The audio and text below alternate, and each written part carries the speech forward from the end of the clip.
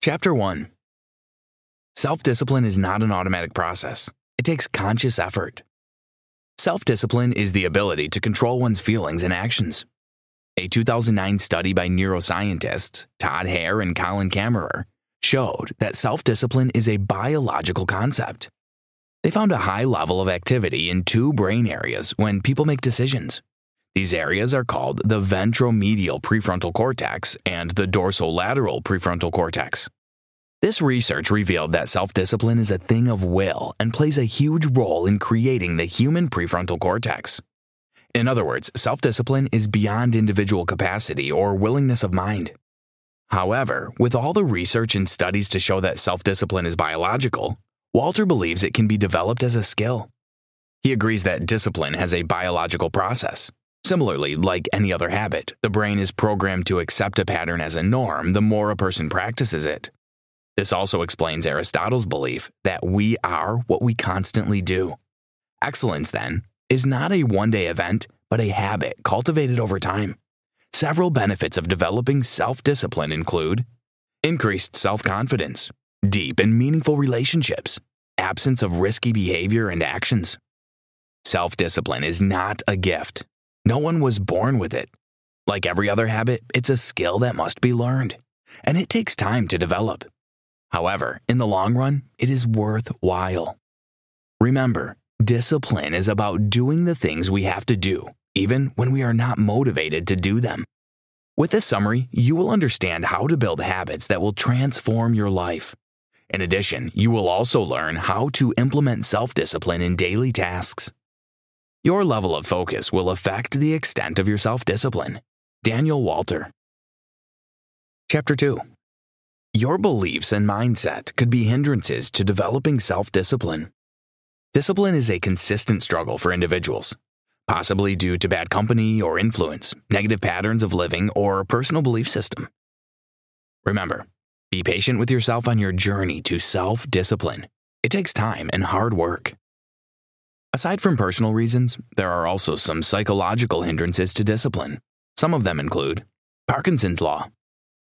Parkinson's law justifies procrastination, arguing that work expands to fill the time allotted. Assigning a time to a task makes the mind want to do that task in that period. This could make a small job take more time than it should. Procrastination happens due to different reasons. Sometimes the illusion of perfection, the long planning phase, and waiting for the right time to make a particular decision could lead you to postpone the action. They might seem like good reasons, but there are always excuses within. Discipline's core is doing things whether we feel like it or not. Procrastination and discipline can be a consistent clash, but adhering to one means you can't achieve the other. A technique to stop procrastinating and stop the desire for perfection is the 70% rule. This rule states that you should get to work when you are 70% certain that you will succeed in a particular task. This eliminates procrastination and makes you take responsibility without waiting till you are 100% sure. False hope syndrome. Most people believe that changing behavior patterns and developing good habits can happen quickly. But it's a fact that overnight success does not exist. You might get momentarily motivated to change your lifestyle and make plans towards achieving this. However, once the stress of life sets in and your day gets unbearable, most people forget these goals and revert to previous habits, setting them up for failure before they even begin. To avoid doing this, ensure you set your mind toward changing before starting the journey. This helps you expect as many challenges as possible without looking for the easy way out. Time matters, and it is of so much importance in developing discipline. As you evaluate the things hindering your discipline, make sure you hold on to positive beliefs and mindsets that will help you achieve your goals. Chapter 3. Hard work enhances personal development. Hard work is something most individuals do not enjoy. However, in being disciplined about goals, it is mandatory to work hard. But enjoying the process makes it a little better than expected. The ways to achieve this include power of association. Linking hard work with positive feelings in your mind, pairing an unpleasant or difficult task with something you like, will cause you to enjoy the work over time. This is because a positive association of action and feeling has formed in your mind. Consider eating your favorite snack before starting work or showering with a shower gel you love. It makes your mind associate work with your favorite food, or even the smell of the shower gel, and you begin to look forward to working. Another thing to try is playing soft music in the background, ensuring it is not music with lyrics. You can also decide to create incentives every time you complete a task. It is important to know that it takes time because consistency is key. Keep in mind, don't give up on the hard work required to achieve your goals. Instead, train yourself to find pleasure in the process. Identity association. It means linking goal attainment to your identity as a person.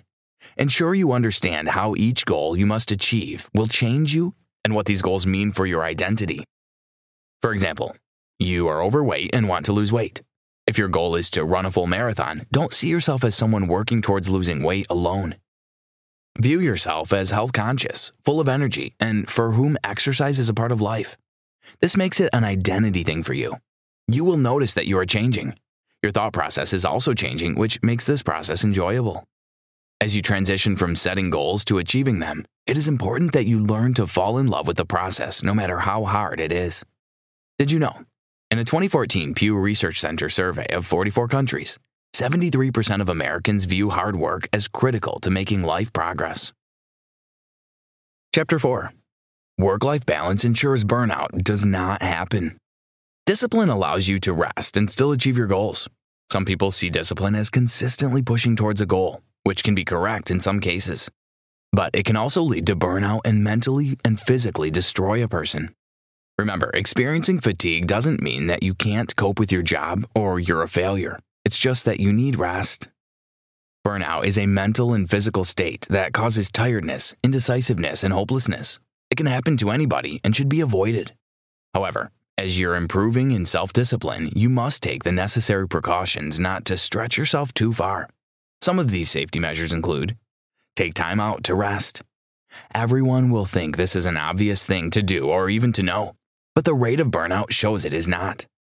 Relaxation is about giving yourself a break from the stress and pressure of the outside world. While resting, let go of all thoughts of work and ensure your phone or laptop is not near. Prioritize scheduling. Before starting a project or a task, try to know and understand how long this will take.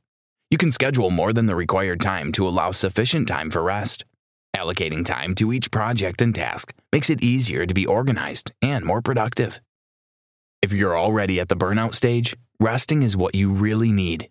The only way to recover from burnout is to take some time off to give your body and mind a break. During the recovery process, spend time reflecting on what you can learn from the experience. You must take personal responsibility. You cannot change the circumstances, the season, or the wind, but you can change yourself. Jim Rohn. Chapter 5.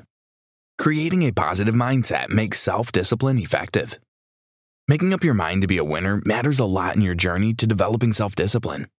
Self-discipline can be an arduous process, so deciding to win at all costs should be your mindset.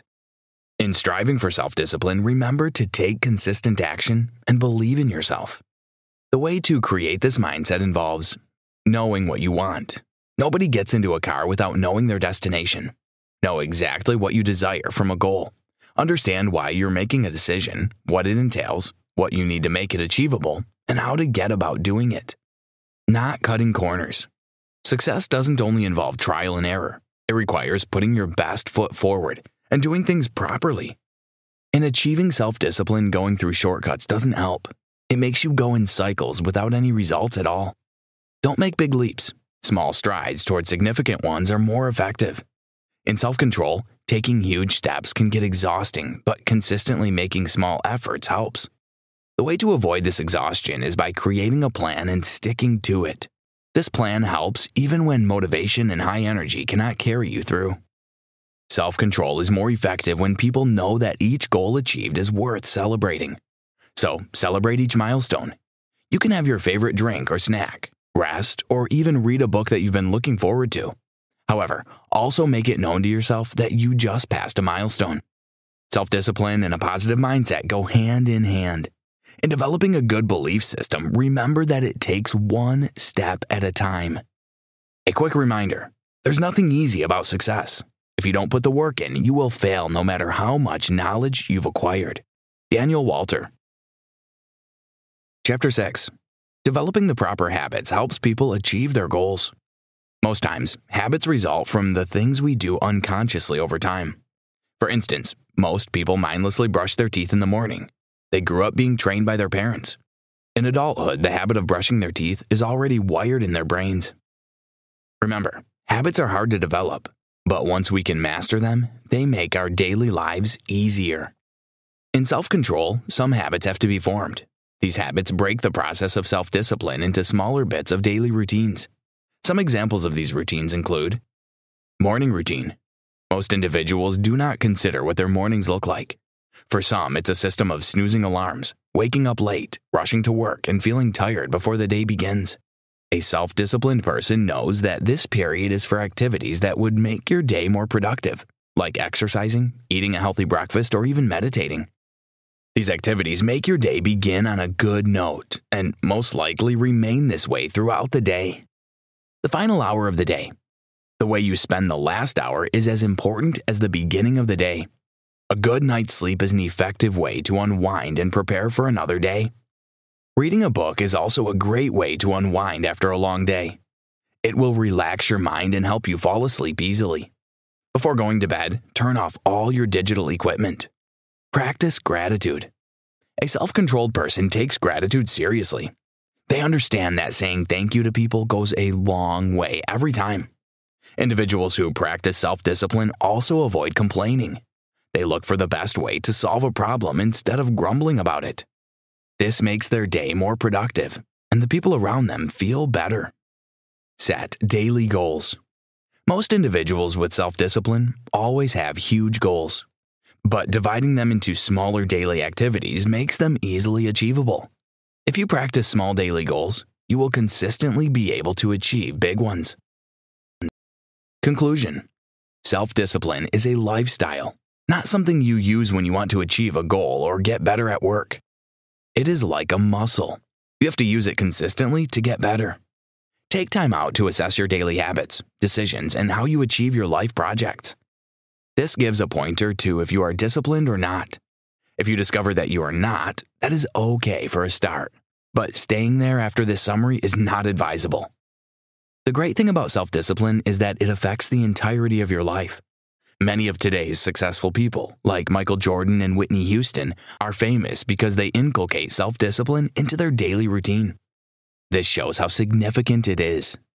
It is also worth noting that although self-discipline has a lot of benefits, it also has its disadvantages, like extreme self-discipline can lead to burnout, and self-discipline rarely gives room for flexibility. Self-discipline is the key to success, and it also impacts everyone around you. But to avoid being on the extreme regarding self-discipline, try to be balanced, as self-discipline and balance work hand in hand. Ensure you take action by setting an achievable goal. You can start by adopting one habit for 5 minutes each day, or waking up half an hour earlier. These little things will make your life more productive.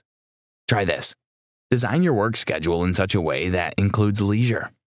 For example, you can decide to do any activity you enjoy during that period. You could take a walk or even have a conversation with a colleague at work.